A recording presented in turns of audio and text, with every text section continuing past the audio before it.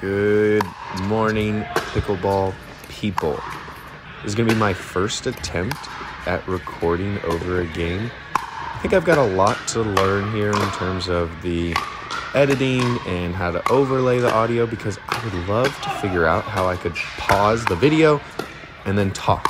I haven't figured out how to do that yet, so bear with me. Here we go.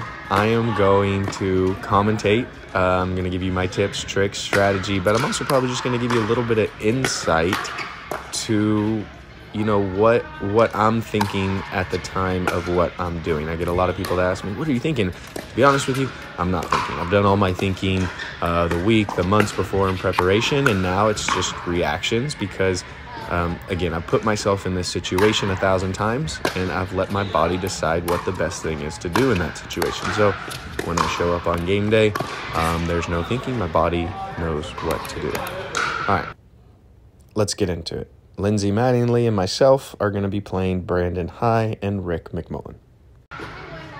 Lindsay, an excellent ex-tennis player, Brandon High, an ex-baseball player, myself, football, and Rick with the crazy big calves. The only reason I sped up that last one was because the point before, Rick had mentioned I never speed it up. So whenever someone thinks there's no way I'm going to do something, I usually do it.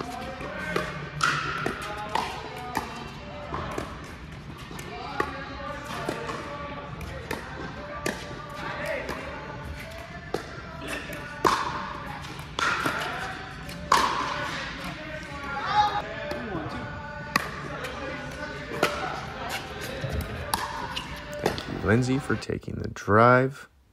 Now, I prefer to get out of the way so that my partner can take a big step to their right and take a big forehand. Usually they can dictate the point a lot better than my backhand could backing up.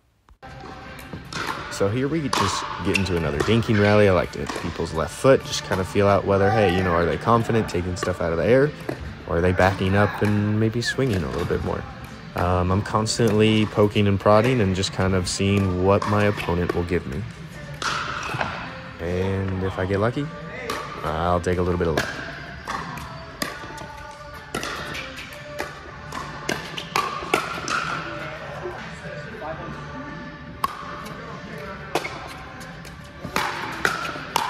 Lindsay takes a drive with her backhand.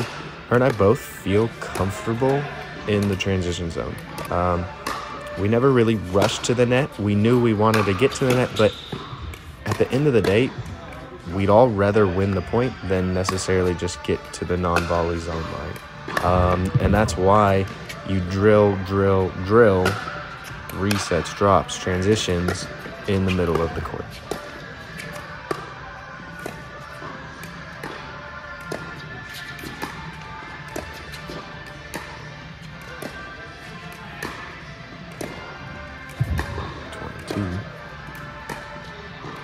Me just kind of leaning. 26.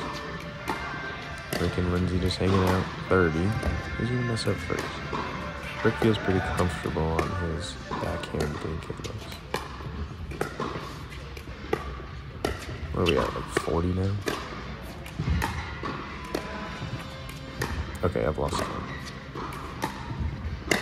A little high. Rick wants to attack. Somehow I pop it up. Oh my goodness, and we're back in this thing. Oh, just kidding. All right, so what are we gonna do after a marathon point besides huff and puff?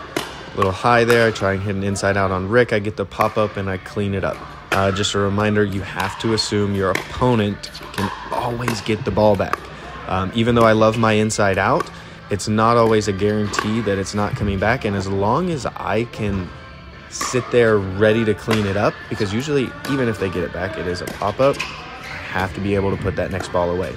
It doesn't matter what level you're at, assume your opponent can get the ball back.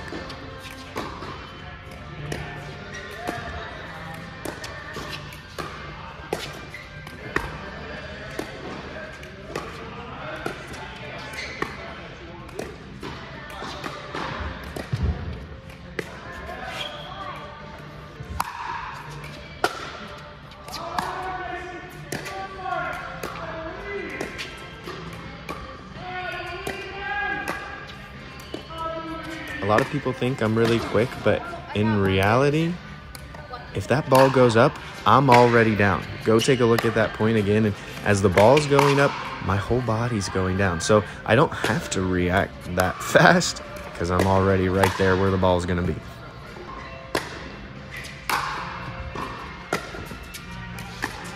Rick has a great backhand punch, but Lindsay feels comfortable in the transition zone, works her way up, and then I get a dink to my feet, which is very unfortunate, I guess unless you're my opponent, and I pop one up. Luckily, off of the defense and all the spin that came at me, I was able to get it just barely over the net, which it doesn't matter how fast it's going. If it's barely over the net, it's hard to get back.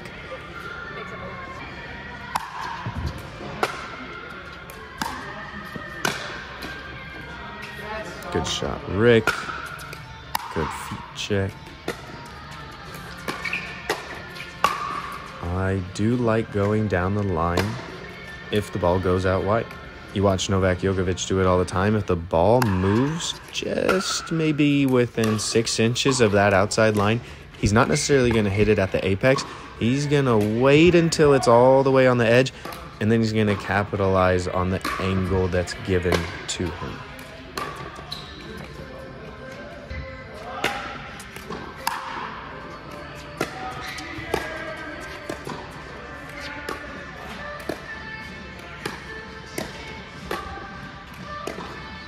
Great dink at my feet to get the pop-up. Brandon attacks my right hip. I somehow luckily play defense by the hair of my chinny chin chin. Oh, nice defense, Rick. Great. 2 angles, Lindsay. All right, here we go. Common third shot that I like to do when I'm on the left is just a simple diagonal dink. Oh, that was definitely my fault. Sorry, Lindsay. As a diagonal dink to the left foot of the left side player. It keeps that aggressive person honest while also gives me plenty of time to get that ball down. So here we are at the end. They're down game point. They decide to stack, which gives Lindsay and I the idea to stack. Doesn't really, I guess, work out the way we thought, but it still works out. Thank you again for watching this. Hopefully I'll be back out with a lot more, and hopefully I'll be able to edit and audio, commentate, whatever you want to call it, a lot quicker. That way we can get these things pumping out and more people can learn about pickleball. I think just the more insight, the more perspectives, the more point of views that we can all get, the better and more we're all going to grow from it. It's kind of like reading a book, but in this sense, maybe more of an audiobook.